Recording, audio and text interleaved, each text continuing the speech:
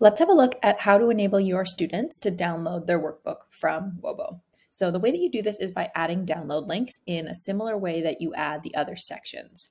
So if you don't add the download links, your students actually won't be able to download their work. So some creators will choose to do this in order to prevent sharing of the content that they provide. But if you do want to let your students download their work, head into the workbook editor and open up whichever module you'd like the download link to appear in and add a section. And so you have two options.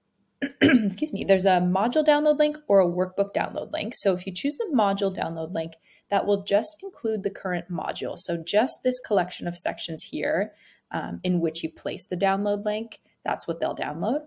And then there's also a workbook download link, which is everything. Both options are going to include all of the student responses. So it's just a matter of what you want to let them download.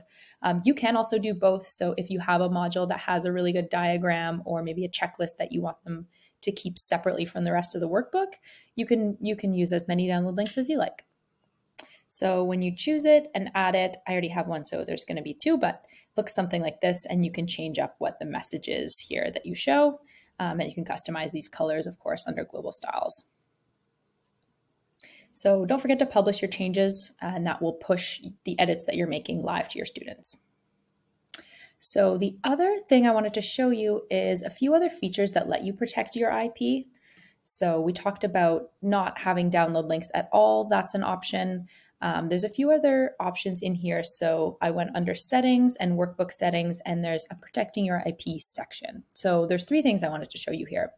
One option is that you can include the student name and email in a watermark.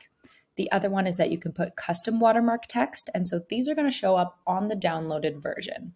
So our approach here is, if you're sharing your content on the internet, it's never going to be completely avoidable to have someone copy it or distribute it. If someone really wants to, they're going to find a way. So what we're trying to do here is give you options to deter or make that a lot more difficult for someone to easily share your content or claim it as their own.